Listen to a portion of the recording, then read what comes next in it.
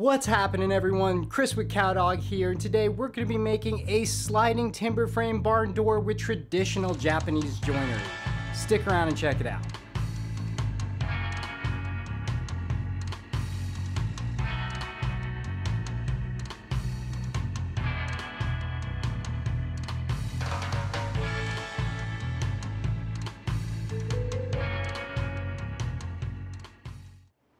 I think it goes without saying that every project begins with sizing and breaking down lumber.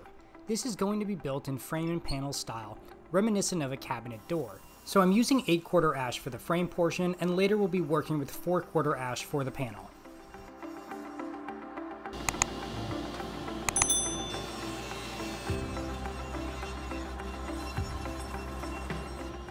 Now this board still had a bit of a bend in it despite being jointed, so I'm going to use my number 8 to joint it by hand and get that hip out of the middle section.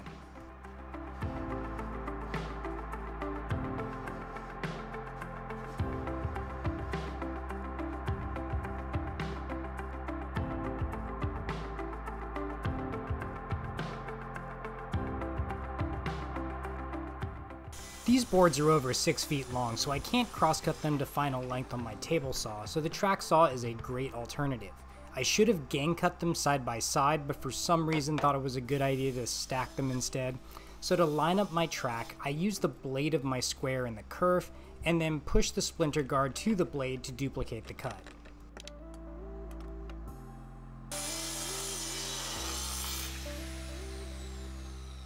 A spritz of denatured alcohol softens the end grain to make it easier to flush up with the low angle jack plane.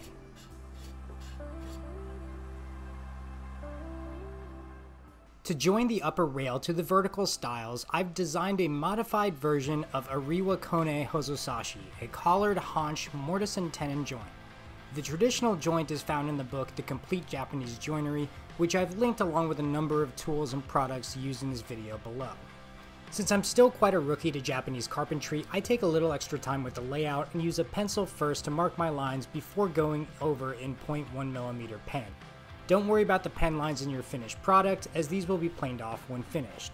In another departure from tradition, I also use Western saws primarily, and that's just a matter of comfort as opposed to function. The basics when cutting these joints by hand is just to take small bites and relief cuts from both sides, staying close yet away from your marking lines, and then paring everything down with a chisel to final dimension.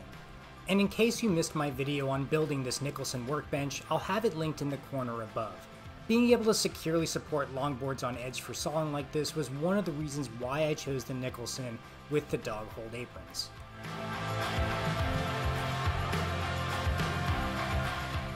And of course, to address the 1,000-pound elephant in the room, yes, most of this can be done on a bandsaw, but honestly, where's the fun in that?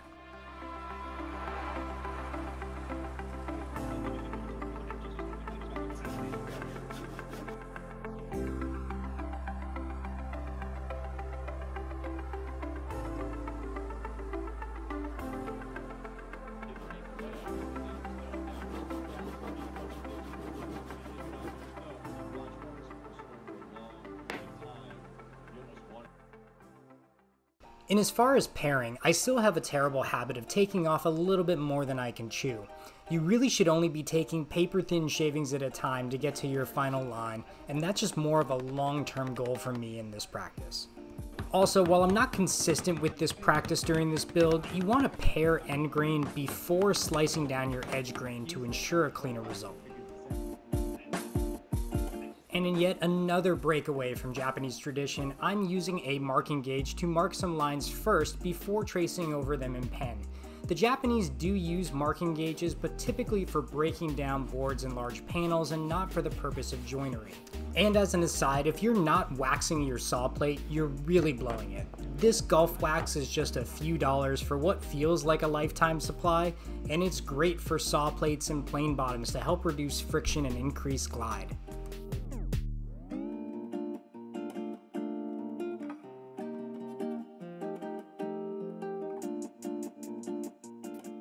If you're curious about general proportions here, the tenon's thickness is just 1/3 of the overall thickness of the board.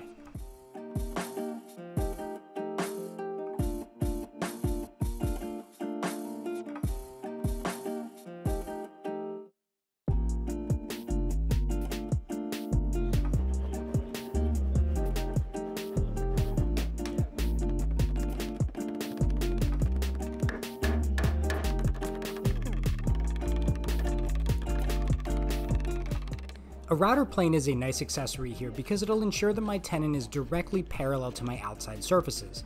I don't have a rabbiting block plane which will get me all the way to the edge, so this will get me that trued surface before I use a low angle plane across the grain to get to final dimension. If you've got a keen eye, you've probably seen two spray bottles on my workbench for the most part. One bottle is denatured alcohol, which I previously explained is for helping soften wood grain, but the other bottle is just tap water. The water is sprayed onto the bottom of these right angle jigs to prevent them from sliding around while clamped to the workpiece. As a more disgusting aside, I don't change the water too often, and here in South Florida where it's nice and humid, it'll start growing stuff in it and getting green, so you should probably dump the water after every session. And for my next trick, I'm going to cut the tenons for a modified version of Jaguchi Hozosashi, a rabbit and half-blind mortise and tenon joint. Once again, the original version of this can be found in the complete Japanese joinery. This joint is designed to join the lower rail to the vertical stiles. Initially, when I started cutting this joint, I had the idea of doing a through tenon instead of a blind, but after picturing the amount of work required to hog out that waste for the mortise, I decided against it.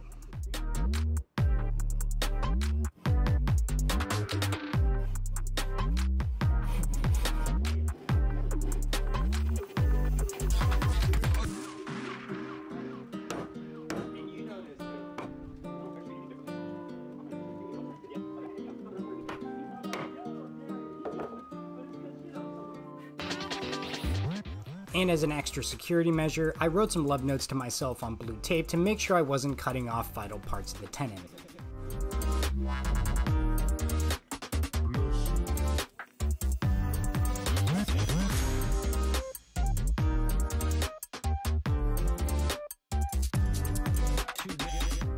Prior to getting into Japanese joinery, I never really spent a lot of time using a chisel to chunk out waste.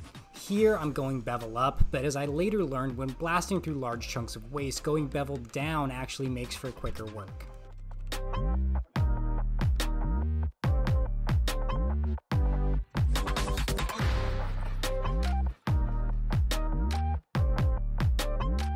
And once again, the router plane proved to be vital. I have to say I do struggle a lot to sharpen the iron on this sucker. This is a turn of the century plane and the iron is equally as old.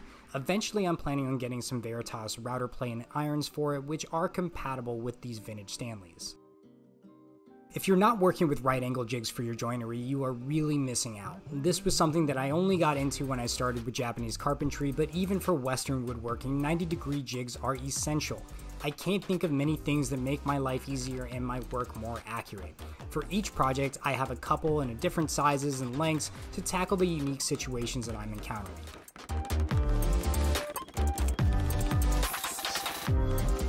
This slicing technique is extremely helpful too. It's a bit difficult to see in the shop, but I'm actually anchoring the butt of the chisel into my chest, almost like those outlawed chest putters in golf, and then using the corner to slice, in this case with the grain. Also, with any components that have access from both sides, pair from both sides to ensure the component is even and square.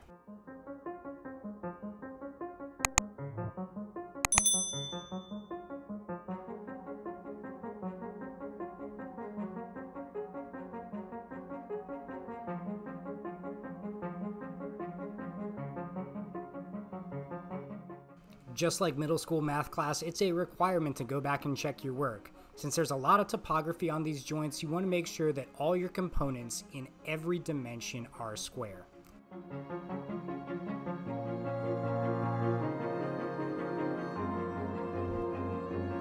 It's worth mentioning here that unlike in most Western woodworking, Japanese carpentry is done in a tenon-first method. I'd previously always done mortises first because I've learned that it's easier to trim a tenon to fit a mortise than to trim a mortise to fit a tenon. Now, expertly trained Japanese carpenters for the most part operate by splitting a 0.1mm line.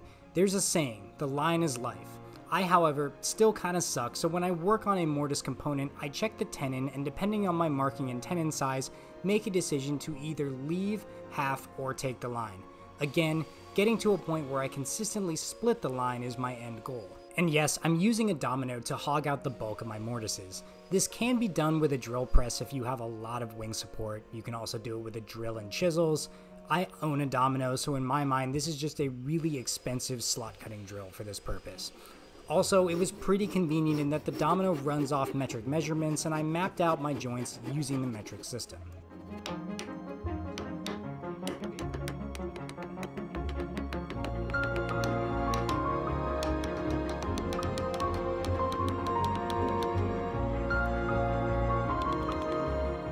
And since the domino that I have only goes so deep, the rest is drilled and chiseled out.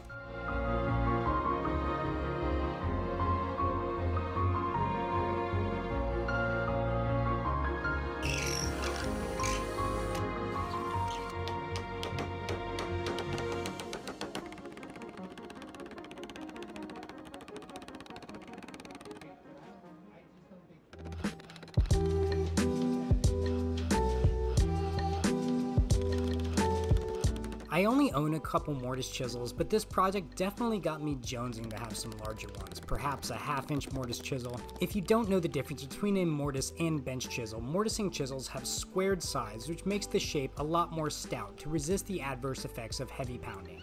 Bringing the joint together proved to be a lot more challenging than anticipated. The fit is extremely tight, so tight in fact that I had to use pipe clamps to bring it all together since pounding away at it wasn't effective at all.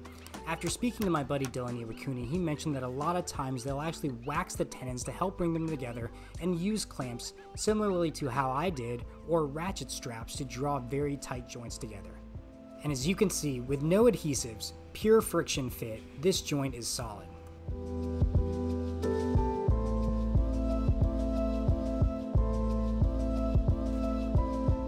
Now after fitting that last joint, it dawned on me that I'm not going to be able to fit these joints and pull them apart the way I would with previous projects. Initially, the idea was that I wanted to dado the panel into the frame. However, I decided that since this barn door was for a pantry, it would really have only one show side, that I would go ahead and rabbet the panel in, which turns this door into what is essentially a giant picture frame. More on that later.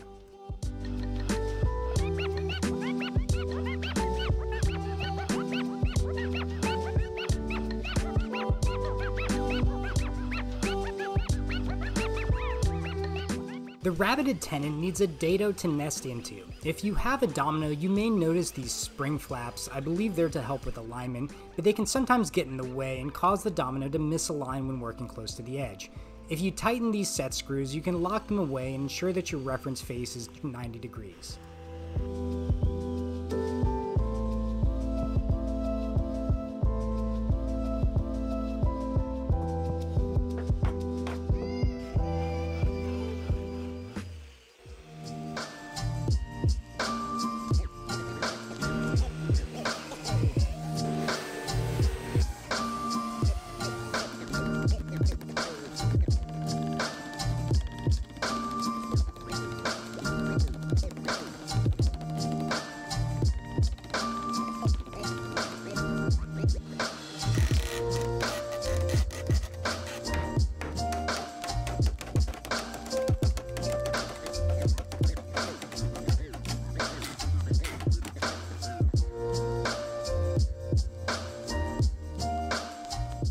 Now attaching the opposing stile was a bit scary since it means that both opposing joints need to be perfectly aligned with their respective tenons. This is where marking becomes vital to your process because if you're not aligned, there's not really too much margin for error here when bringing this stile on. After it came together, I trimmed the excess tenons to final length using a guide block which I clamped to the frame.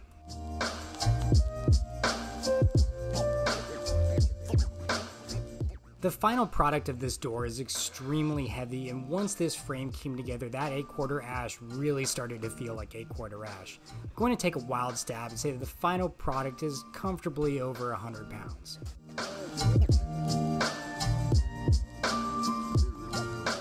If you're familiar with my work, you might know that I love hybridizing woodworking styles, and this project is no different. I wanted to put some Greene and Greene influence into this door, so I'm doing some angular cutouts on all sides.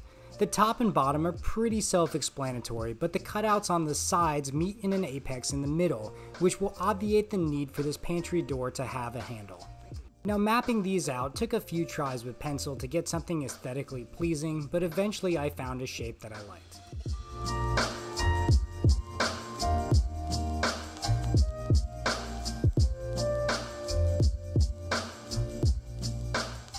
The width of the door maxed out my workbench, which is only 27 inches wide, so I used my holdfast and some scraps to give me some wings to support the frame while I worked. This required some gymnastics too to be able to work on this door effectively in such a small space. As mentioned before, I'm going to rabbet the panel in, so I'm busting out the router and routing from the back side of the frame. I went ahead and did 2 passes to get to my final depth.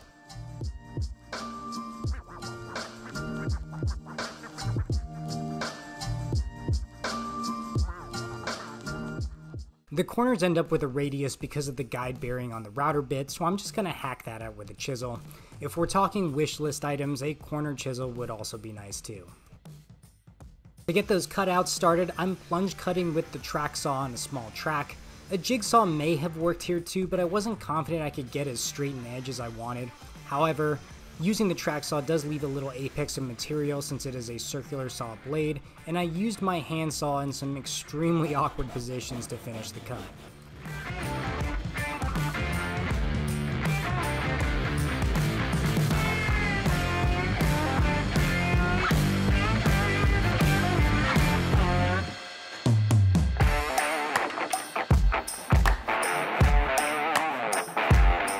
And after 10 shirts and however many hours working on this thing, I'm starting to lose my grip, to say the least. Back to the wish list, a chisel plane would be great here to get right into those tight corners, however the card scraper was a worthy alternative.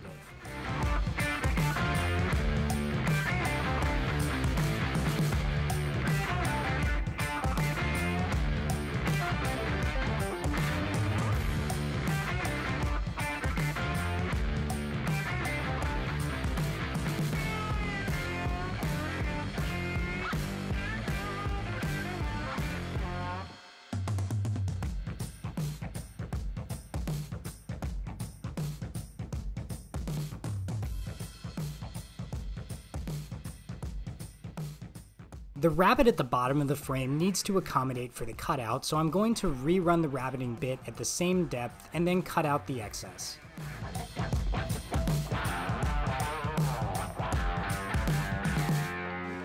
And as you might be able to tell, this is where I learned about using my chisel bevel down to speed up the hugging out of waste.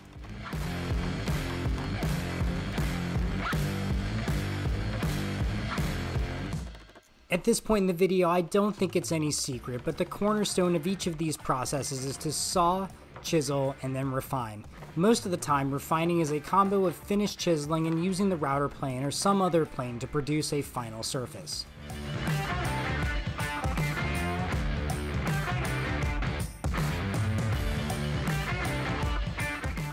And this here is the step where all the marking lines come off.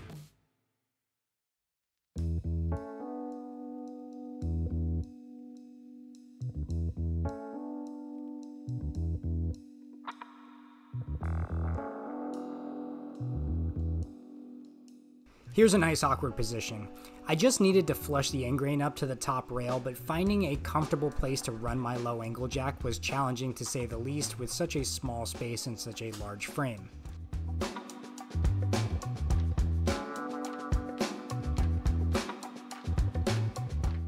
This small dado is to accommodate a guide tab for the barn door that'll keep it plumb with the overhead track. Once again, in the spirit of Greene and Greene furniture, the exterior edges of the frame will be hit with a roundover.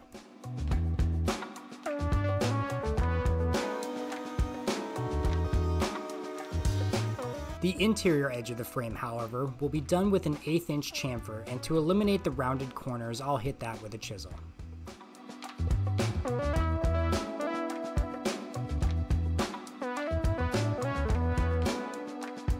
The decor in my pantry and bar area is black and white, so I wanted to lighten up the wood as much as possible and bleach my ash, holes and all. This is my first time using wood bleach, and this formula is a 1-to-1 mix, which makes things nice and simple. I applied it using a regular sponge and just sop it on and wipe the excess off. The wood bleach does pop the grain a bit, so running a scraper or light sandpaper after the fact is necessary. You'll start seeing some instant results and removal of some of the red, pink, and brown tones, but the bleach isn't fully neutralized for 36 hours, which is when maximum results are achieved. For the panel, I'm using 4/4 ash and ripping everything down to pre-glue up dimensions.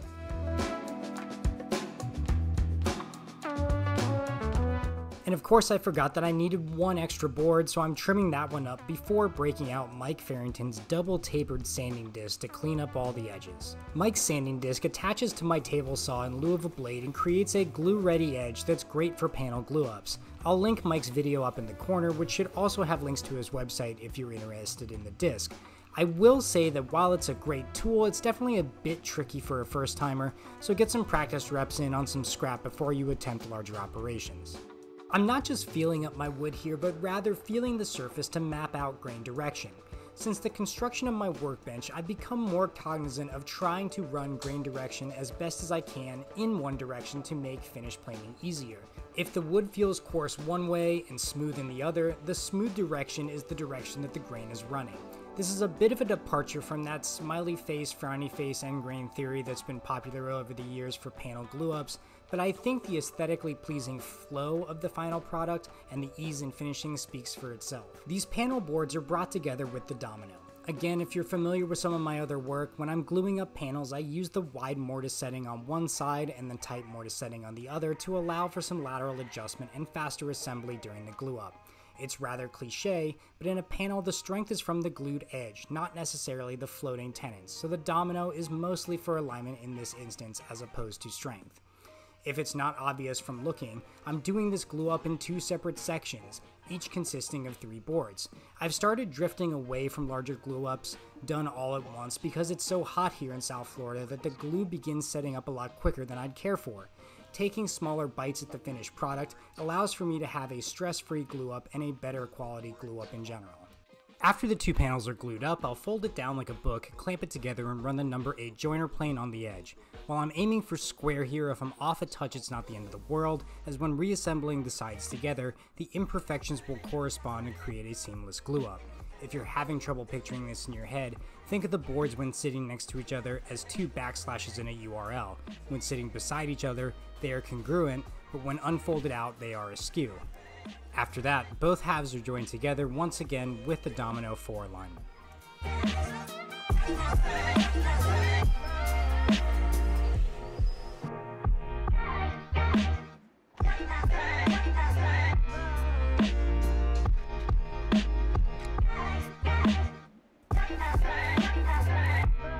After the glue is dried, I'll rip a straight line with the track saw down one edge, and then very carefully run the whole panel through the table saw to zip the remaining edge off.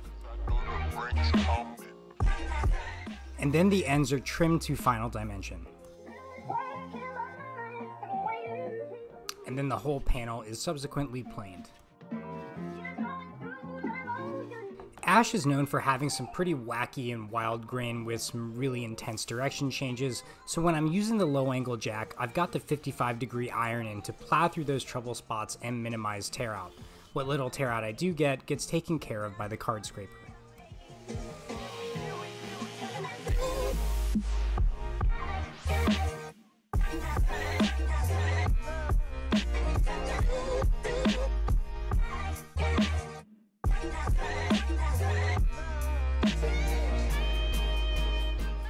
Before getting into some more router work, I'll clean up the edges again with the joiner plane.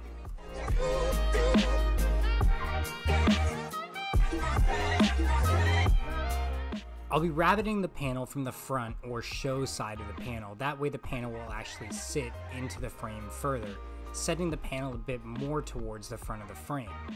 And the bottom rail detail on the panel is subsequently cut to match the frame.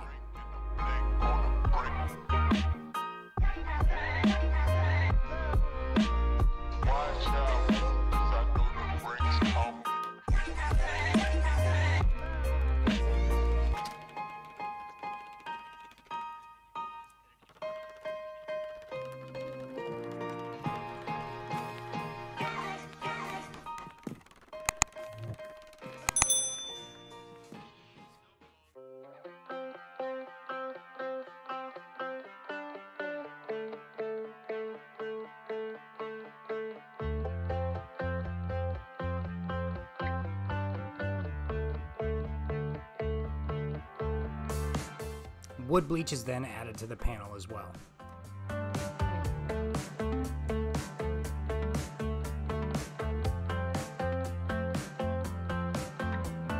To go further green and green, I'm going to put some ebony plugs in the corners. This is not just aesthetically pleasing, but these plugs are actually long enough to gently pin the tenons in the corners of the frame in place.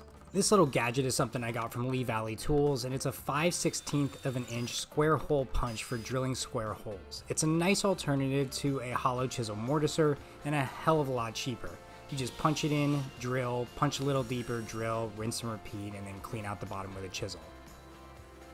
The exposed end of the plug is pillowed, as they say, using a piece of 220 grit on a flat surface, in this case my table saw surface. Then it gets just a touch of 2-to-1 epoxy before sticking this ebony plug right in my bleached ash hole.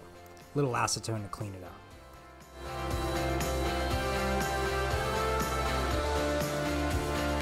The finish is surprisingly uncomplicated. I'm using Real Milk Paint Company's soft white wax followed by their clear carnauba wax.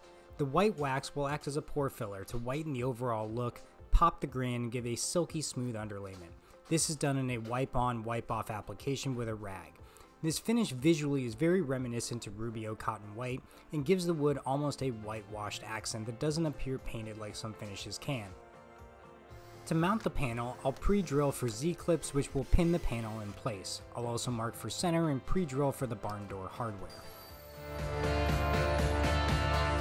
Then the entire frame is waxed like the panel. The Z-clips were part of my pivot when I decided to not dado the panel in place, and this application is only good for a door that's going to have one show side.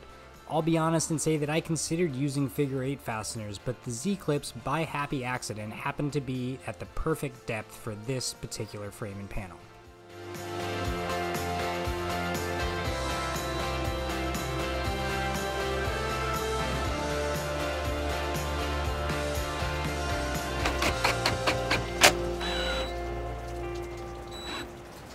And after I nearly gave myself a hernia hanging this sucker, it is done. What else is to be said about this creation? The end product really speaks for itself. This was a 3-month build, give or take, that had 19 shirt changes. There were days I'd spend hours on it and days I'd spend a half hour, 45 minutes. The soul of this build, though, is in the joinery, taking traditional Japanese joints for home construction and modifying them to create something new. The Greene and Greene look just felt aesthetically congruent to this style, and I'm proud to be able to look on this ridiculously overbuilt pantry door and tell its story to those who get to see it. If you've watched this build all the way through, it's my solemn hope that this video will inspire to spark your curiosity in something different, or even better, to send you down a lifelong rabbit hole. As said in the introduction to the complete Japanese joinery, learning begins with the basics in this tradition: doing. So with that being said, go do something. Build something. Alright folks, that's it for me on this one. Thanks for watching. If you haven't already, please like, comment, subscribe, hit the bell for more notifications. Also, I'll have all the tools that I use listed in the description below. Those are Amazon affiliate links. Each purchase really helps my channel. There will also be additional affiliate links for Starbond CA glues, as well as Real Milk Paint Company's finishes. As always, thanks for watching, and see you next time here at Cowdog Craftworks.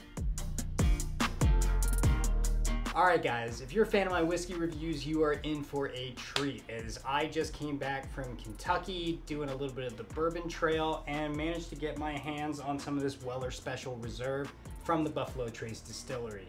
This stuff is extremely delicious, spicy, a little bit on the rare side. The front end chew's a little heavy, so it is a bold flavor. It's not going to get lost in any kind of mixes. This is one of the Norland glasses, which is a nice glass for drinking whiskey neat. The glass itself is double walled, so that you don't have to worry about your hands actually warming your whiskey glass. Now, when tasting whiskey, it's important to get a nice good nose in there.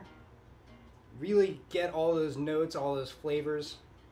You can really smell the caramel in this one.